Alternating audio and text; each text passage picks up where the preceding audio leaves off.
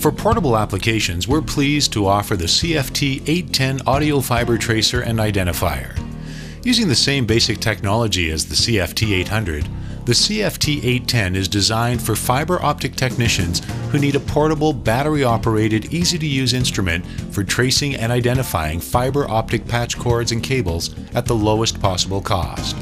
The CFT-810 has gained great acceptance around the world as an essential test instrument for network management and outside plant maintenance. Like the CFT-800, the CFT-810 operates over a single fiber, works with both single-mode and multi-mode fibers, and its wide dynamic range allows it to operate over spans of up to 30 kilometers with zero dead zone. It also works on the new generation of bend and sensitive fiber, something difficult or impossible to do with conventional visual fiber identifiers. These features make the CFT-810 extremely useful when troubleshooting and maintaining medium to large premises LANs, as well as metropolitan area networks. In these applications, tens or hundreds of patch cords, all of the same color, can be bundled together as they pass through central offices, equipment rooms, or cable management trays. In addition, these cables are often not labeled, making identification extremely difficult. Using the CFT-810, you can turn a specific fiber into a sensitive audio microphone, which can then be localized and identified by gently tapping or scratching on the cables. The sound is monitored through a headset or earphone connected to the instrument. Proper operation generally requires two technicians, one at the launch end of the fiber spans to be tested, and the other at the point where the cables must be identified.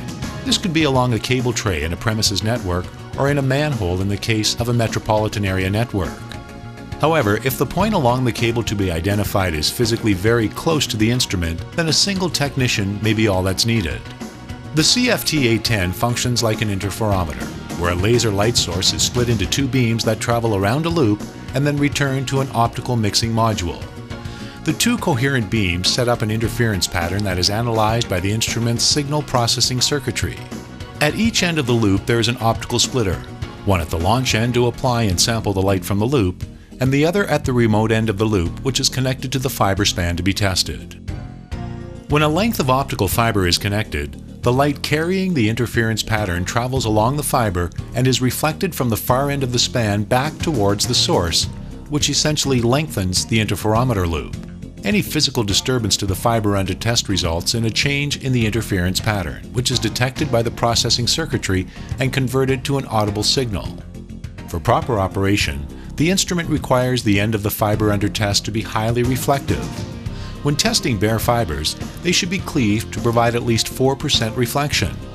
With terminated cables, such as low reflection APC connectors and patch panels, additional reflection can be provided by using a short patch cord terminated at one end with the appropriate patch panel connector and a flat polished connector at the other end that is highly reflective. If there are connectors along the fiber span to be tested, it's important that their reflection be kept as small as possible. Otherwise, the instrument will only be able to see the cable span up to the first connector. To use the CFT-810, clean and connect a jumper between the optical port on the front panel of the instrument and the fiber span to be tested. The optical port is an APC-SC type connector, so depending on your network, you may need a hybrid jumper to mate with your panel connectors. If you're testing bare fibers, you can use an SC pigtail along with a temporary mechanical splice to make the connection. Connect an earphone or headset to the audio output jack on the front panel. Press the power button to switch the instrument on. The illuminated LCD display will indicate that the instrument is initializing and will then enter the standby mode. All functions of the instrument can be accessed by using the menu, select, and the up and down arrow keys. Before using the instrument for the first time, set the laser power output and operating wavelength. Press Menu and use the right arrow key until Setup is displayed. Then press Select. The display will now show Output Power. Press Select again. You can now use the right and left arrow keys to cycle through the available power levels. The current power level of the instrument will be highlighted by an asterisk. In most cases, you'll want to use the highest output power. When you see the desired power level on the screen, press Select. The instrument will set your desired power level and return to the standby mode. After making settings, you may wish to save them so they'll be instantly available the next time the instrument is powered up. To do this, press the menu key, use the right arrow key to display Setup, and press Select. Press the right arrow key twice to display Save Settings, then press Select. Your settings will be saved and the instrument will return to the standby mode. We are now ready to begin making measurements. Start the laser by pressing the Run Stop key.